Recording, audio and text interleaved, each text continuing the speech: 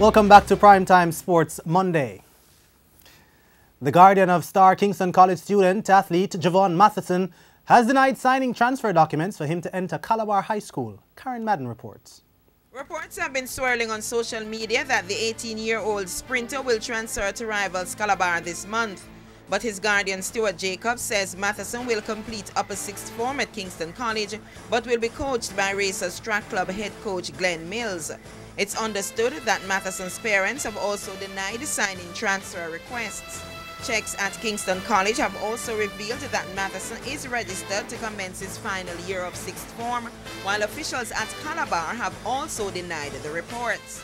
Matherson is reportedly recuperating from pink eye, which has resulted in him missing training days and not yet starting the Christmas term.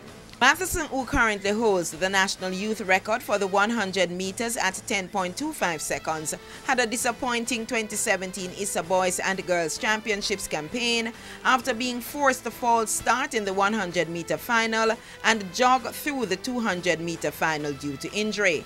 The sixth former also holds the champs record for the Class 3 boys 100 meters at 10.85 seconds.